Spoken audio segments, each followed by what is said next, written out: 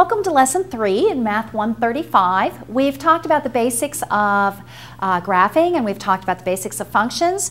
And now we want to look at something else that you probably remember from high school, and that's linear equations. Okay?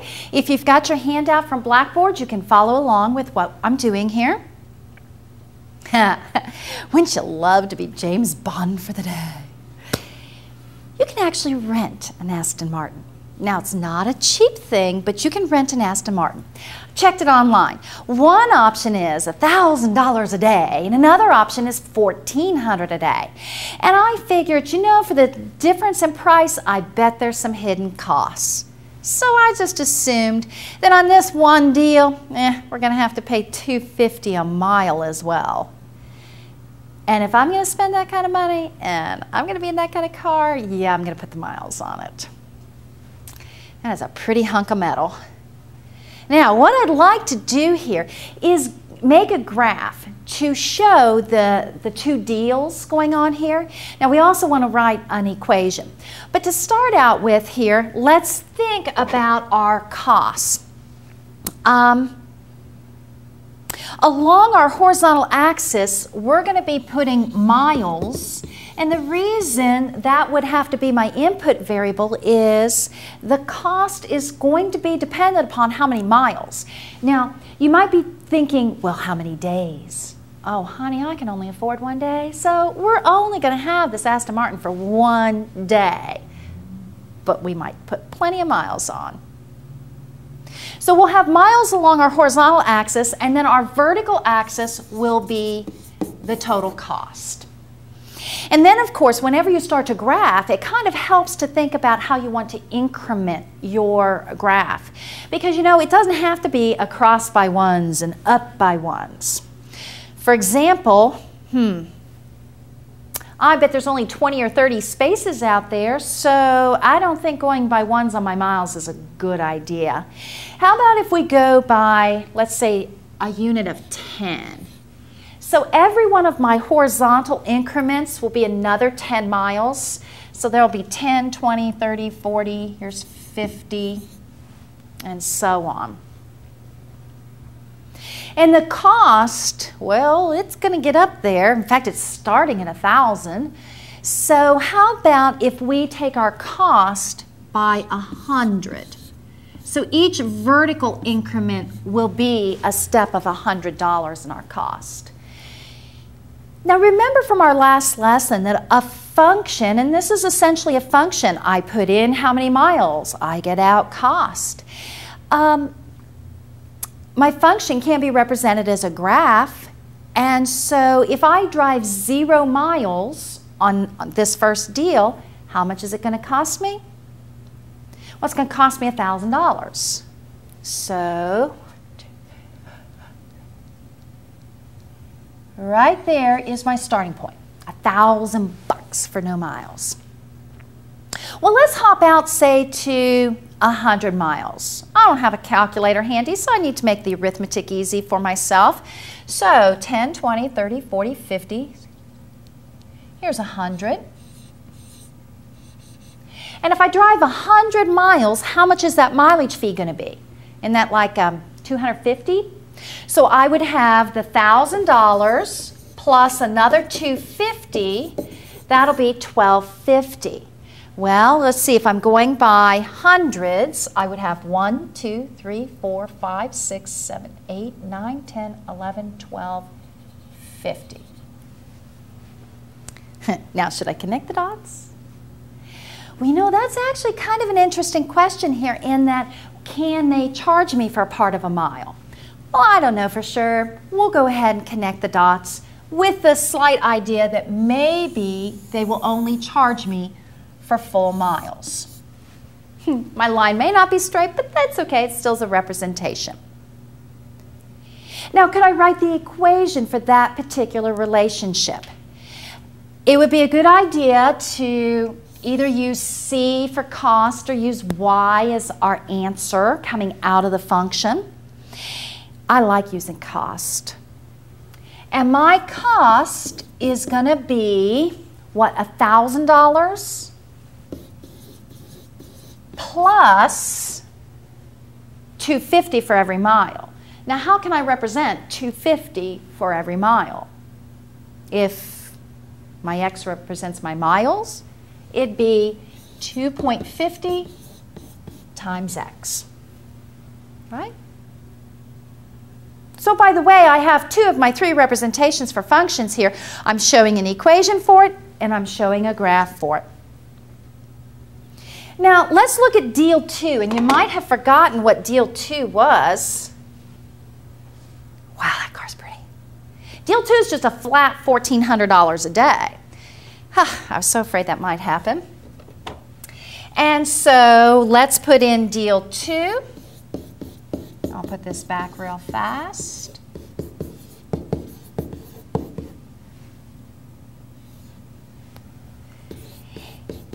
You know, this kind of looks like that one function we had in the last lesson where the answer was always 5.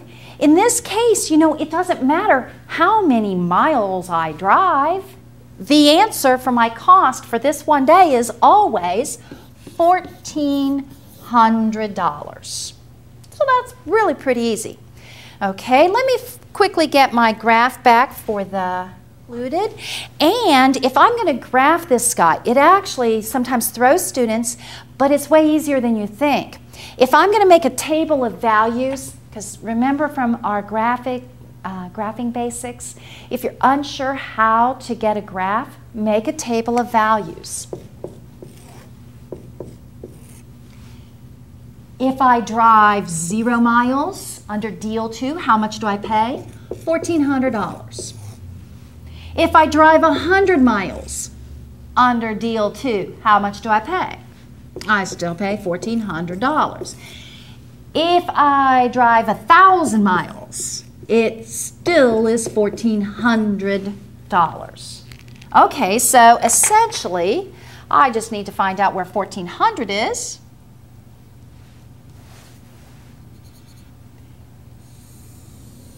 And it's always the same. So, you know, we could kind of explore our two functions and find out, well, how many miles until deal 2 is better. We'll hold off and look at that later, unless you're just really dying to figure out which deal you should take. What we're really focusing on today is graphing lines and also writing equations of lines. And so I've got one here on the graph, and I'm showing you 2 points. And if you remember anything from high school geometry, 2 points will uniquely determine a line. So I'm saying your line is going through the point 0, -3, and through the point 1, 2. Now there's only one such line. And we want to write the equation for that line. You might remember this guy, y equals mx plus b. Oh, we all love it. What do you call that guy? Slope-intercept form of the line. And what's the m in the equation? That's your slope, right? Y equals mx plus b. This guy is always going to be your slope, and the b is, well, you might remember it as y-intercept, or some people call that your vertical intercept. So then you look at your line and say, well, do I know either of those pieces of information? Well, you know I can find my slope.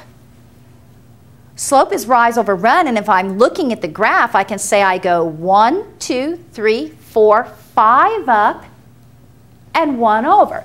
So we have a slope of 5. What about a vertical intercept? Well, we're crossing the y-axis at -3. So that would be my equation. And of what value is my equation? Well, remember, while I was only given 2 points, that line contains infinitely many. And this equation will allow me to see the relationship between those infinitely many. Okay? Well, let's take a new line. And in this case, I still have 2 points. I've got the point -5, 4, He's way out here in the second quadrant. And I've got the point 3, 2 in the first quadrant. And I can count the slope, right? That won't be any big deal.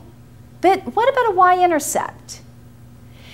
And you know, I have some people that love slope-intercept form of a linear equation so much that they decide to guess it. Don't do that. Okay, as it turns out, there's another option here. And I really like this option. This guy is called point slope form. Now, you may or may not have run into this in high school. Some high school algebra classes do hit it, some don't. I know everybody loves this guy. All right, that one's your slope-intercept. This guy is point slope. Now, you see, here's what's beautiful about your point slope form. It's when you know a point and you know the slope, and you simply plug those two in and then simplify your equation and you're done. Makes it very, very convenient. Well, let's count our slope. Let's see. From C, I would go down 2. I would go 1, 2, 3, 4, 5, 6, 7, 8 to the right. So my slope is down 2, 8 to the right. I could simplify that to -1/4. Hey, I love putting pieces together so that I see the big picture. Does -1/4 make sense for a slope for that? It should be a downhill and it shouldn't be a steep downhill. So yeah, I'm okay with that. Now, which point should I use? I can either use the -5,4 or I can use the 3,2, whichever one I wish. They both will work for me. I have a tendency to avoid the negatives because I make more mistakes there. So I would use the point 3,2. Now what I do is I enter this information, the -1/4, and I put this point into this particular equation. So I have y minus 2 is going to equal my slope times x minus 3. Now, in some cases, you can leave your equation right there because that does qualify as an equation for that line. But sometimes you want to clean it up just a little bit. So I can distribute my 1/4 through there, and we love to distribute. So that gives me -1/4 x and a plus 3/4. Then the only thing left to do, and you can see how nice and easy this is, I just add that 2 over. Granted, I've got some ugly numbers, but I can live with that. Y is equal to -1/4 x plus 2 3/4. And again, check and see, does 2 3/4 make any sense to be sitting right here? That would be your vertical intercept. Boom. 2 3/4. Looks good. Okay.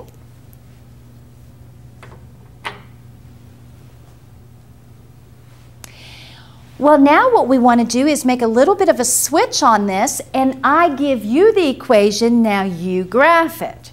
We need to be able to go both ways. So we have y equals -3x plus 4. Now, in our very first lesson, we talked about how you could make a table of values. When we talked about the Aston Martin, we essentially made a table of values. But you know, if you look at this particular equation, because you see, you're going to get tired of making tables of values. And sometimes they're just not real reliable for you to get a nice graph. So it helps if you get an understanding of your algebraic equations so that you can look at that equation and say, you know what? That guy is a linear equation. Okay, so I see that -3x plus 4. And I say, you know, he looks a lot like that equation right there. And if that's the case, which it is, then I've got a vertical intercept of 4.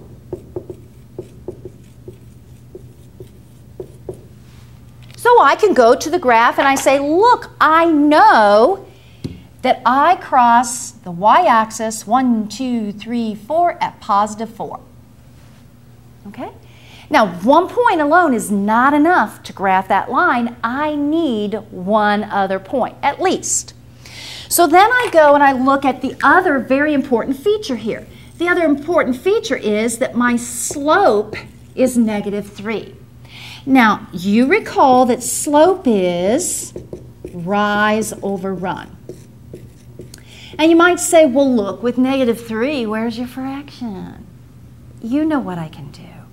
You know I can write that as a -3 over 1 for my slope. And so I will have from this point go down 3. Why is it down? The negative indicates that. And to the right 1. Now, I can continue doing that if you want some more points, or you can just say, all right, that'll at least give me a pretty decent idea of where my line should be falling. So it's real quick and easy to graph your line if you've got it in slope-intercept form. You put your vertical intercept, and from your vertical intercept, you run your slope. Yeah? All right. Well, what if you've got 4x plus 3y equals 9? Let me get that up here. 4x plus 3y equals 9. And you say, you know, that guy is not in slope-intercept form. You're right. Which means I can't just start pulling numbers. This is what we call general form or standard form, depending on the author. And I actually like to use that guy to graph sometimes, because what I do in this case is kind of make a table of values, but what I do is I find my intercepts. And I'll show you just how quick and easy it is. X-intercept, y-intercept. I mentioned before that these two guys are pretty important because they're kind of on the anchors. Those axes are the anchors of this whole graphing system. So it helps if I know where I'm crossing those important lines. And the way that you find them is you always put 0 in for the other variable. So to find my y-intercept, I put 0 in for x. Now watch how nice this is. And I hope you can appreciate the quickness of this and efficiency. If x is 0, it totally knocks that term out. It's gone. And so all I'm really looking at is 3y is 9. So y would be 3. Right?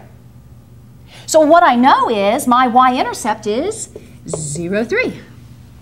Okay, I'll put it on the graph in a moment. Now, to do the same thing to get my x-intercept, I put 0 in for y. Well, that's going to totally knock that term out. Well, this one's not quite as pretty, but it's not that bad. 4x is equal to 9. So I divide the 4, not pretty, but the x is going to be 2.25 or 2 1/4, however you like to think of that. So my x-intercept is 2 1/4, comma 0. Hey, and when you're asked to give intercepts, it is a good idea to always give them as an ordered pair just for total clarity, that we know which one you're talking about. Well, let's go ahead and graph these guys now. We had 0, 3. We have 2 1/4. Just have to estimate that. And then my line is something like this. Okay? Now, for those of you that can't work with anything except slope-intercept, when you get into this kind of a situation, what is it that you do? I bet I can guess. You're going to put that guy into slope-intercept. Now, you know what? If you want to do that, it's hunky-dory with me. Wouldn't be what I'd choose. you would subtract your 4x over, so 3y is equal to negative 4x plus 9. Divide your 3 off.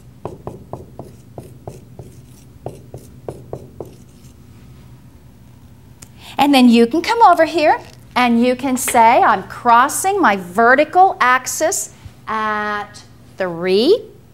I've got a slope of negative 4, 3. Works great.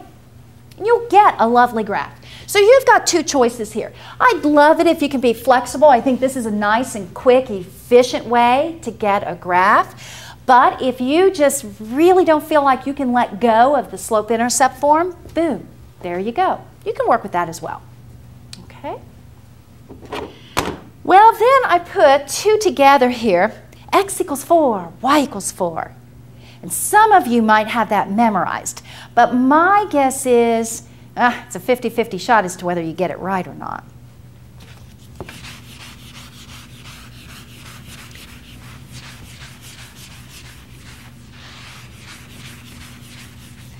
These are kind of unusual critters, and these are the ones that will cause us grief when you see that. You're like, what the heck? I only have one letter. What's up with that? Now, of course, if you just saw this sitting on the side of the road somewhere, you might even wonder what you're supposed to do with it. But if you're told, graph the line whose equation is x equals 4, then you know we're talking about it's got to have x and y coordinates. Now, here's where I have a tendency, again, to think of the table. Anytime I run into grief, I go back to the basics. Because you see, what this is telling me is x is 4. X is 4. X is 4.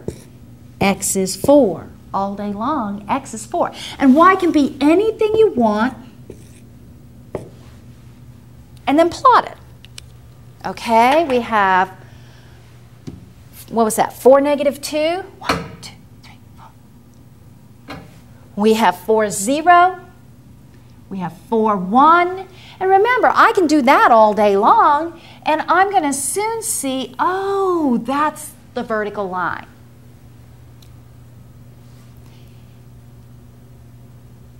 Now, some people just memorize. Oh, x equals a number is a vertical line. Hopefully, your memory never fails you on that. If you fall in love with the slope-intercept and you always want to go from that perspective, do you realize you run into a little bit of grief on this one? This is the only one, but this one is going to give you a lot of grief. Why? Well, for one thing, if I've got this equation and I'm trying to solve it for y, I'm really in a world of hurt. There is no y. I can't solve it. And let's take a look at our graph. What's also extremely interesting is, what's the y-intercept? Well, there is none. What's the slope? Undefined. Vertical lines. Slope is undefined. So how would you write, well, y equals undefined times x plus, there isn't any. We can't deal with that.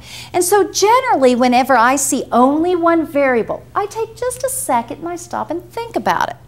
On this guy, I'm going to say, oh, all of my y coordinates are 4. My x coordinate can be anything I like. Negative 2, 0, 5. And then within a split second, I can come over and I can say negative 2, 4. 1, 2, 3, 4. I've got 0, 4. I can have 5, 4. I can do those all day long, and I've got my graph. Okay? So when you see just one of the variables, yeah, those are our special lines. One of them is a horizontal and one of them is a vertical. I've given you some different options for how to deal with them. This guy you can think in terms of the slope-intercept. M is 0, that's why that term is missing, and B is 4. See that horizontal line, boom, has a slope of 0. You know, one of the ways that I remember which one that is, as to one of these guys being 0 and one of these guys being vertical and being undefined, is that I can ride my bike on this. Okay, I think of slope as a measure of steepness, and oh gosh, those hills on a bike can be such torture. So I think of those as being positive slope. And then 0 slope, I'm okay with that. I can ride that. But undefined, whew, I'm not riding that one. Okay.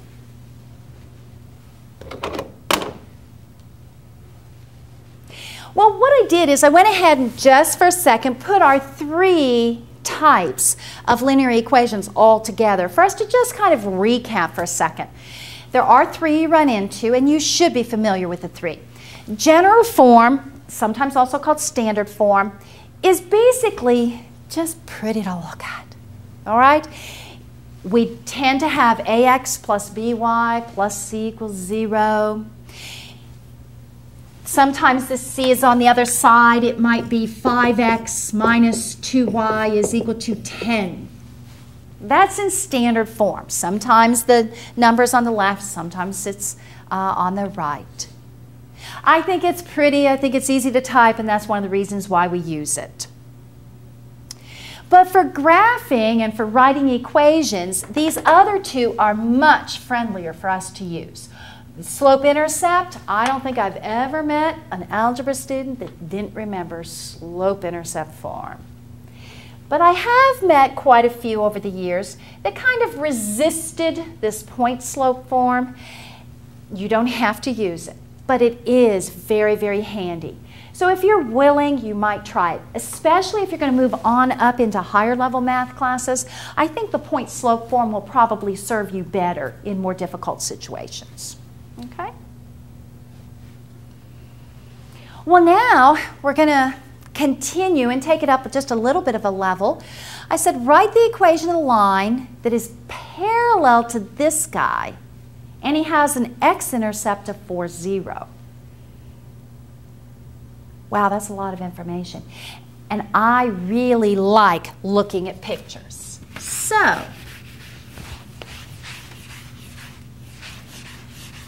I would like to graph that 5x minus 2y plus 6 equals 0. And I would do it by saying 5x minus 2y is equal to negative 6. Remember, if it's in this form, it's really handy to find your intercepts. If x is 0, this makes y equal to 3. So I have 0, 3. If I let my y be equal to 0, that gets covered up, and yeah, the answer's not pretty, but I can deal with it. It's negative 6/5. Okay. And all I really want here is a rough sketch, so this is good. And I say, all right, 0, 3, 1, 2, 3. Negative 6/5, 0, so it's about there. And boom. There's a rough idea what my line looks like. That's good enough. Because this is just helping me organize my thinking. So I want the line that goes parallel to this guy and has an x-intercept of 4, 0. So let's see here. Here's my x-intercept of 4, 0. So actually, can we get a picture of where this would go? I want this line. I mean about. Because that guy is parallel to here. But you know, right now, all I have is one point on the line. That's not enough information to write the equation. So I have to get some other feature. And as you ponder, it's extremely important that he be parallel. And parallel would tell me what feature? Steepness. These two guys, if they're parallel, they have to have the same steepness, so they have to have equal slopes. Oh, so guess what? I've got to put him in slope-intercept form anyhow, don't I? So I would have 5x is equal to 2y minus 6. I like keeping that guy positive. Add the 6 over. 5x plus 6 is equal to 2y. Divide by 2. Y is equal to 5 halves x plus 3. And I did have him crossing the y-axis at 3. That's good. His slope right here, that's what I needed, 5/2. Hey, is that an acceptable answer here? Actually, I think I hit it pretty decently.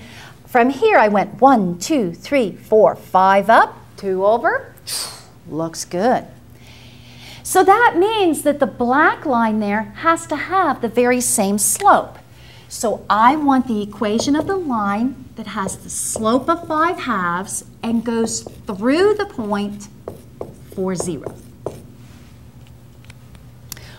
Well, to do that, I don't want to use the standard form. He's not helpful there at all. I'd either use slope-intercept, which I think most of you probably would use.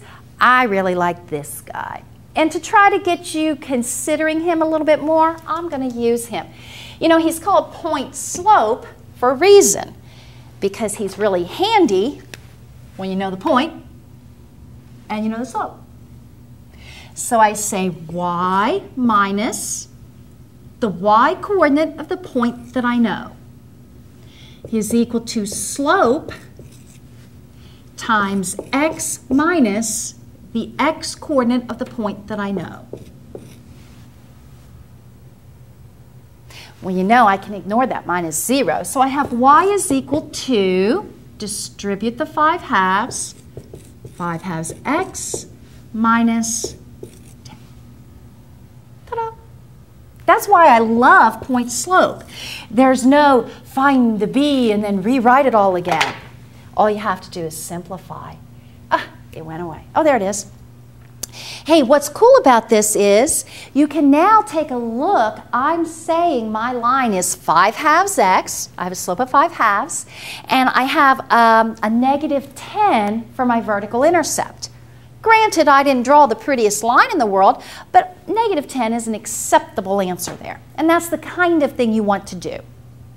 Okay. All right. Well, write the equation of the line that goes through negative 3, 2. Okay, we have to go through negative 3, comma 2. And we have to be perpendicular to that line. Well, let's see here. 1/3 x minus 4. Well, that's going to be down there a little ways, isn't it? Okay. So he's going to be down about here somewhere. It's a little bit low for me, but that's all right.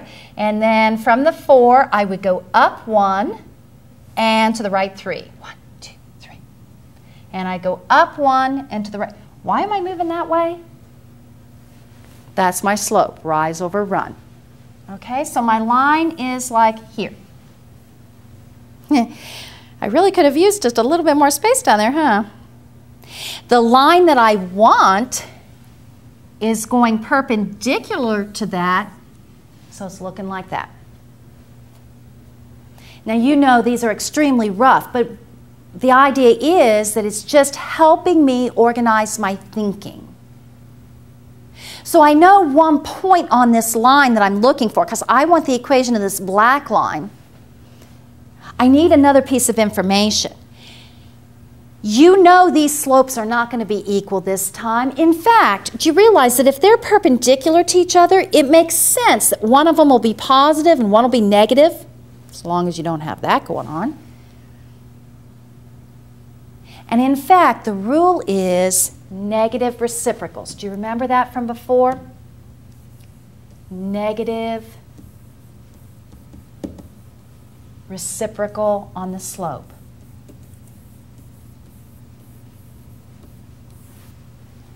So the slope of the line that I have up there is 1/3. The negative reciprocal of that would be negative 3. So we have a 1/3, and perpendicular to that would be negative 3 over 1. Okay? So you've got a choice now. You could use your slope intercept, but I'm not going to do that. I like my point slope. I've got a slope of negative 3. The point that I know is -3, 2. So all I have to do is put all this information in and simplify. Y minus 2 is -3 times x minus negative plus 3. And we'd get y minus 2 equals -3x minus 9. So y equals -3x minus 7. Now, granted, wow, I was really off, wasn't I? But it does make sense that if I had gotten that guy a little bit better, I was going to have to tip him down further. So we can accept that as a possible answer. Okay. Now, let's recap what we've gotten tonight. And I think a lot of this should be reviewed for you, and hopefully you're pretty comfortable. Just kind of brush up on things. Linear equations can come in 3 forms. You've got this standard form, and basically, yeah, he's just there to look pretty, okay? Of course, I mentioned that if you've got him, it's really easy to find your intercepts. So I like him actually when I'm graphing. He also comes in your favorite, probably, y equals mx plus b, which is your slope-intercept form. Okay? He's extremely easy to write equations and to graph using the vertical intercept and the slope. Okay? The third way is my favorite, and I hope you'll try it, and that is our buddy point slope.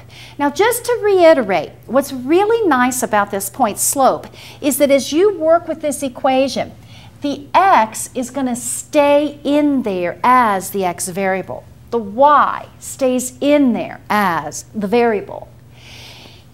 The subscript here simply means grab one point, put the x coordinate there, the y coordinate over here. It's lovely because then all you have to do is simplify. In case you couldn't tell, this is definitely my favorite form. Just enter the information and simplify. Voila. Yeah, I know I suck at that, but the other thing you need to remember is that there's 2 slope relationships. One is that if you've got parallel lines, they're going to have equal slopes. That makes perfect sense. Now, the second one is a little bit harder to see, but if you want to explore, make a graph, and really look at why we do the reciprocal, and I think that the change in the sign is a lot easier for you to see quickly, but if you have perpendicular lines, the slopes are negative reciprocals of each other. Okay? And that covers it for linear equations. We'll see you next time.